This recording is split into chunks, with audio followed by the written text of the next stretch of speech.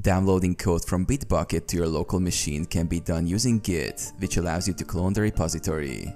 Here's how you can do it. Install Git. Make sure Git is installed on your local machine. You can download it from gitscm.com.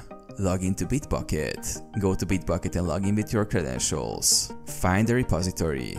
Navigate to the repository you want to download. You can find your repositories on the Bitbucket dashboard or by searching for the repository name.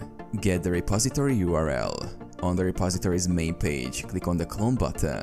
This will show you the repository URL.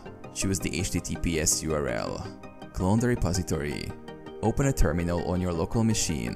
Use the git clone command followed by the repository URL to clone the repository. For example, replace username with your Bitbucket username and repository name with the actual name of the repository. Access the cloned repository.